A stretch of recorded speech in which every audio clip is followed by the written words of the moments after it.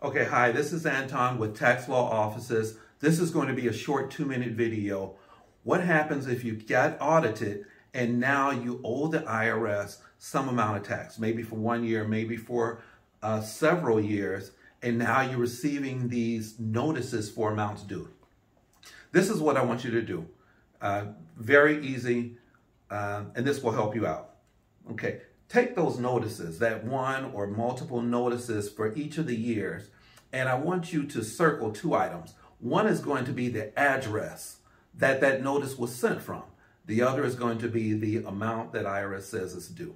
And make sure you include the full amount because it may have interest and penalties, and I want you to have that for every year.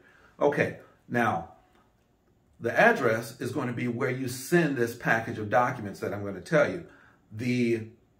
The amount that you have, you take that amount or those amounts total for each year and divide that total by 72, and that's going to be the amount of monthly installment agreement that you request from the IRS, okay?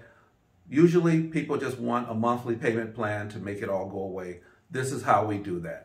Okay, you're going to complete a form 433D. That's the easiest way. It's actually in the installment agreement.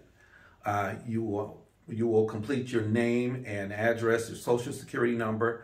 You will, if it's for you and a spouse, include both of you on that form.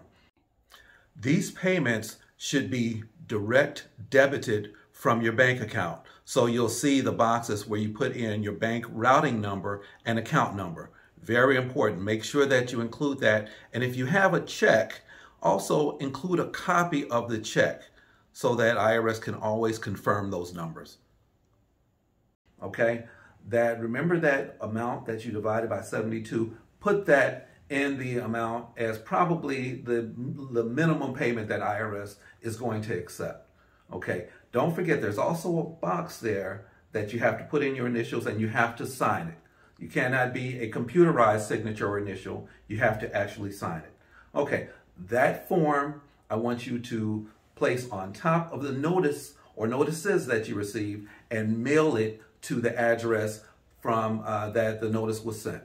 Okay, simple enough. Like I said, it's unfortunate that you got audited. Now this amount is due, but this is usually the easiest way to deal with it. Okay? All right. Thanks again. I'm Anton with Tax Law Offices. I hope this helps you out. All right. Take care.